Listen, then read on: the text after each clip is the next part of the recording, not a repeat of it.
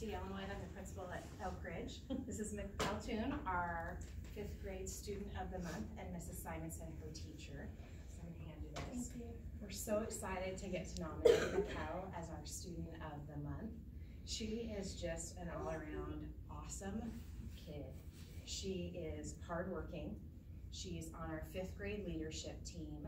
She's a member of our highly capable program.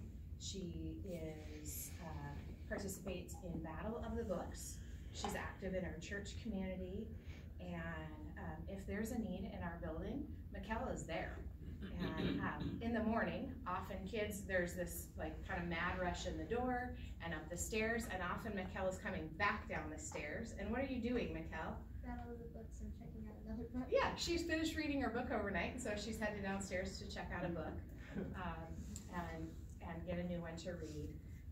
But also one of the things that just stood out this last month especially is we had our food drive going on, but McKelle also just saw a need to organize a collection for items for people who are homeless, and so helped organize. And this year our 5th grade leadership team is pretty small, and there's not a lot of students who are participating in that, and so she just stepped up where she saw a need and said, I think we need to do this. And even though we were already doing the food drive, just said, I want to do this, and helped put together the posters for it, and just took the lead, and then helped those items get where they needed to get.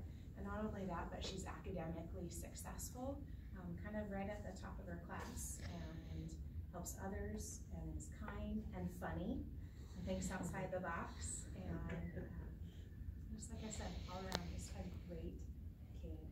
Can you add that, Mrs. McKelle is amazing.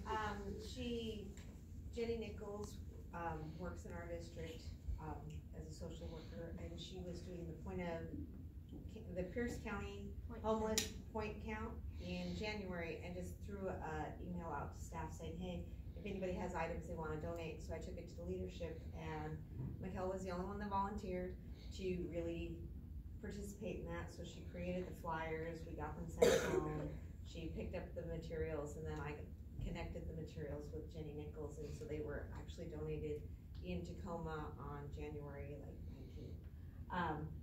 And she was also one of our head count people for food drive. She delivers notes at the end of the day. She delivers lunch boxes back to classrooms. Academically, she's exemplar across the board. Really in-depth, detailed information. We did a project of their choice, and she did the Holocaust, and it was some pretty amazing research, and the passion behind it is pretty amazing. We're really proud of you. Thanks for being a great example at Oak Ridge for others. We're glad to have you there. Who did you bring with you this morning?